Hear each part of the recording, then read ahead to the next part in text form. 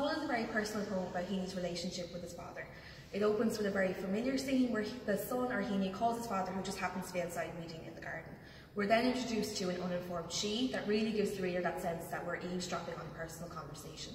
The tone at the beginning of this poem is very conversational and realistic, and kind of describes the mundane moment that is happening as well. But while Heeny is waiting for his father to come to the phone, he starts imagining what he's doing in the garden, and he does this in great detail. So he's down on his hands and knees, he's touching and inspecting and separating one stalk from another.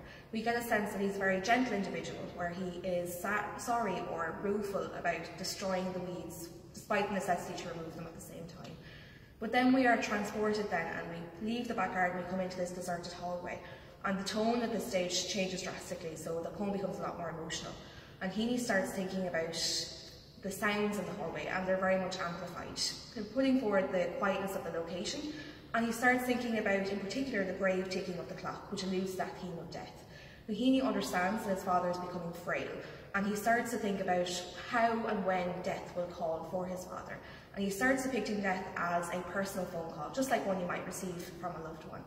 But the last few lines of the poem are most vivid, where he quotes, "And I nearly said I love him," after Heeny's father picks up the phone. So he's obviously delighted to hear his father's voice, but that last line can mean a number of things. So it can mean either a lack of communication, or rather a suggestion that the feelings of love don't have to be expressed through words, that these feelings instead can be expressed through different modes and different ways as well. But again, if you are a teacher and would like to bring your students to Seamus Heaney Listen Now Again, why not email heaneyexhibition@nli.ie, and we will be delighted to welcome you. But join us next week for our next instalment, where we will focus on the pitchfork.